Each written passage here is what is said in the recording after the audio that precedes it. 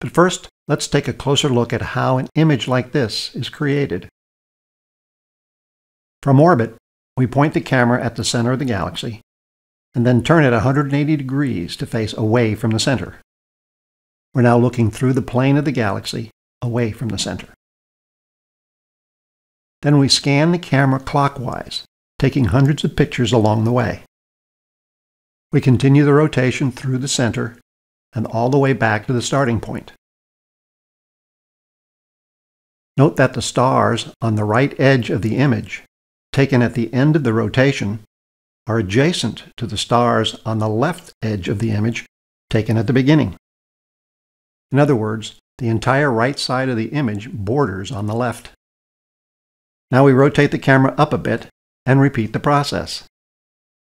We do this over and over until the entire northern sky is covered.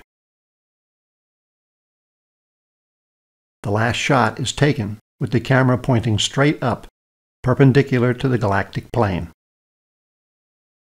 We then repeat the process for the southern sky, and we have the entire picture.